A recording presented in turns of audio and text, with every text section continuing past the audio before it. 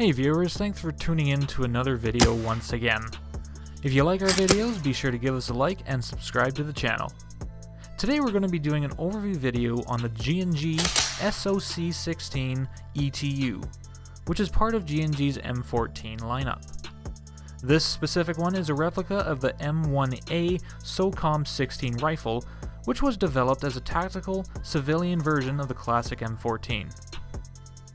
So let's get right down to it. As you can see, everything was packaged in a nice dense foam, so you're not going to have to worry about anything shuffling around inside the box.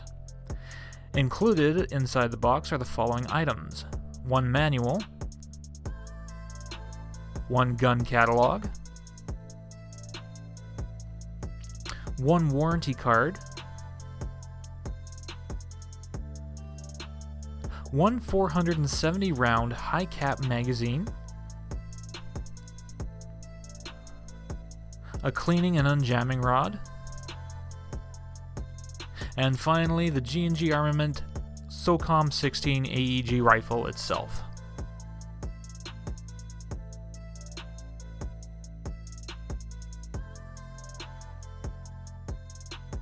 The SOC16's receiver is constructed of a black composite, which reduces the weight a touch, but keeps it incredibly durable. It has a nice anti-slip texture to it, so you're not going to have to worry about your hands sliding around in wet conditions. The battery is stored in the stock, which gives ample space so you're able to run just about any size battery that you'd like. It has a mini-to-mia connector, which is pretty standard for any straight-out-of-the-box rifle, a fuse, and as well a MOSFET to protect your trigger contacts from any long-term damage.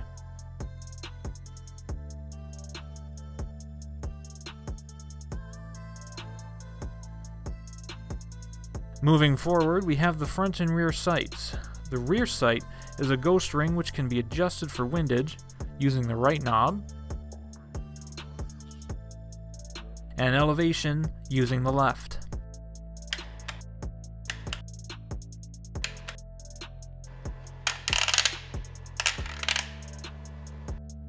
The front sight is a common winged front post, which is tried and true.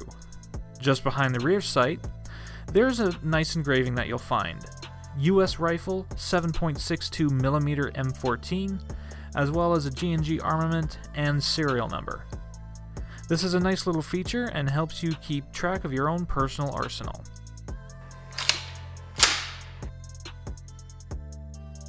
While racking the bolt, we can press this button on the left-hand side to lock it back.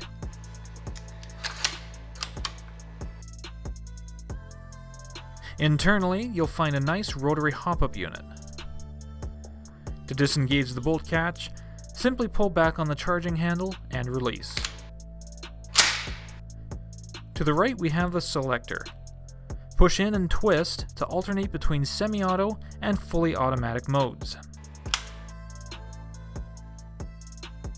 Just below the bolt assembly, we have our trigger, safety, and magazine release, which are all fully composed of metal. The safety switch is quite straightforward. With the switch pushed into the trigger guard, the safety will be engaged. When it's pushed out of the trigger guard, your rifle is live and ready to fire.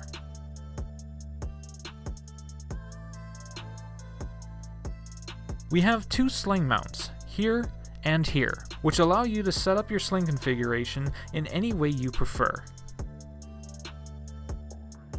And lastly, we have a forward scout-styled Picatinny mount, which we find is best paired with a red dot optic.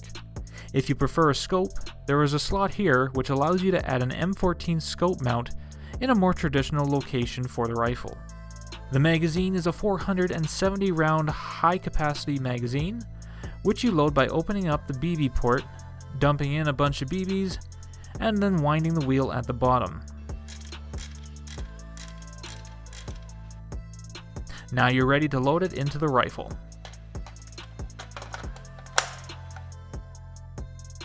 Now that we've covered all the features of this rifle, let's take it into the range and see how it performs.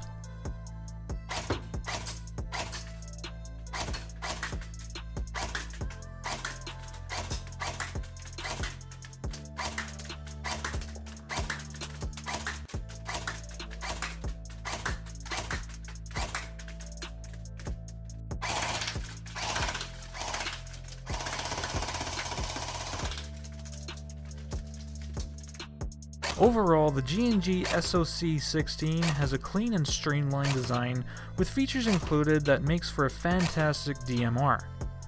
Thanks to the internal MOSFET and electronic trigger unit, we found the trigger response to be quite snappy and impressive for a stock rifle.